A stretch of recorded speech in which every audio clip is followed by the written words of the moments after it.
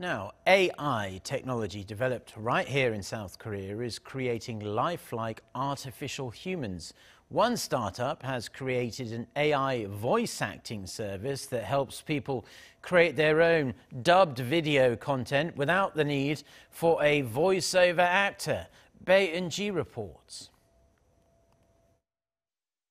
At this year's completely virtual Consumer Electronics Show, a South Korean tech giant decided to use a virtual human to unveil some of its new products.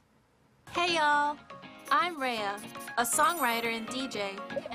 LG Electronics introduced this new artificial human named Reah Kim, a 23-year-old female musician who even has her own Instagram page with more than 6,000 followers. Another tech giant in the country, Samsung Electronics, also explained the concept of neural avatars at CES, saying that this technology may even breathe new life into the Mona Lisa.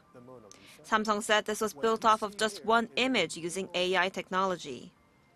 A startup in South Korea also showcased a service using AI that can be used to dub video content, audiobooks, and podcasts.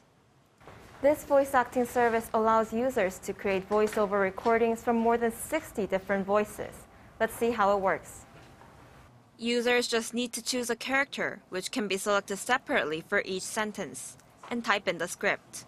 Thanks for watching Arirang News.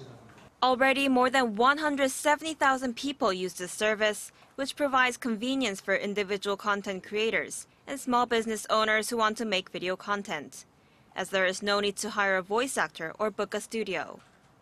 The CEO of the company says the key technology of the service is that it can not only generate voices from the given script, but it can also express emotions.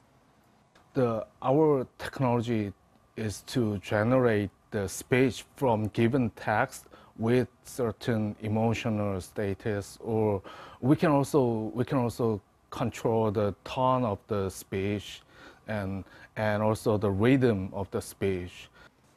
By combining the voices of multiple people, it can also create a whole new voice adjusting for voice tone and age, and can also make the characters speak different languages. The CEO added that he aims to allow anyone making their own unique content to be able to use artificial voice actors in the near future. Bae Eun-ji, Arirang News.